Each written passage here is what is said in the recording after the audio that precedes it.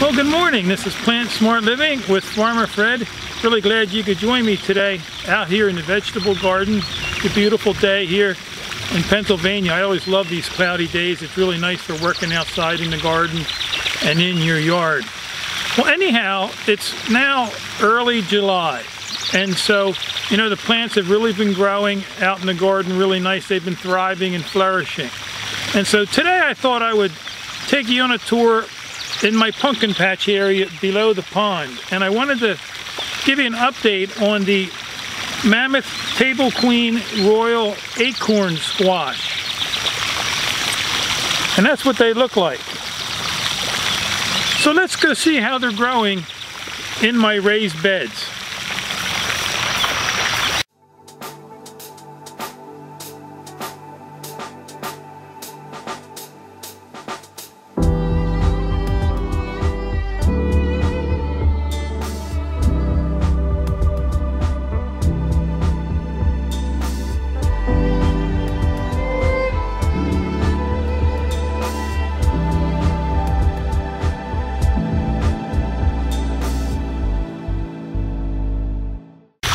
And so let's head on down alongside the pond here, and we'll cross the little walk bridge up here.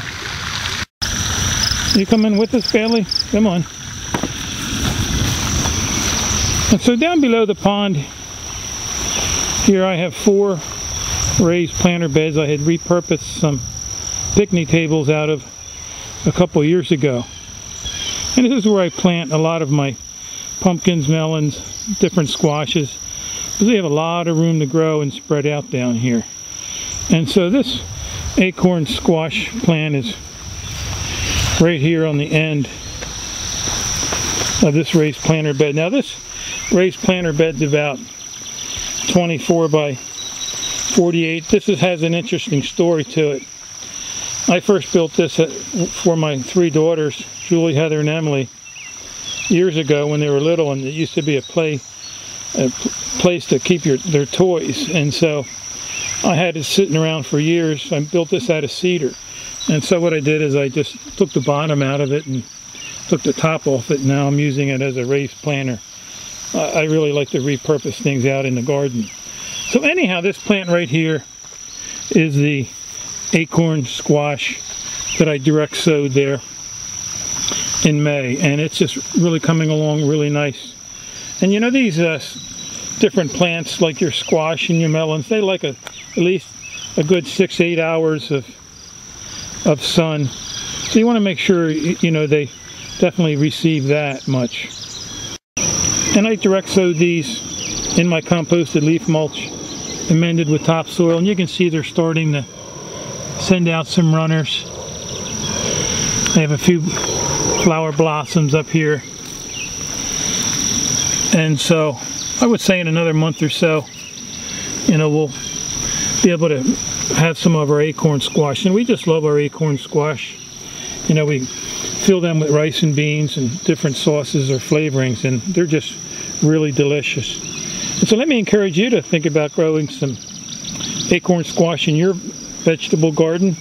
It's something really easy to do. I would always encourage gardeners to direct sow a lot of their vegetables out in their garden. It's something that I do with most of my plants, is direct sow. I also do buy some transplants from Ray's Nursery nearby.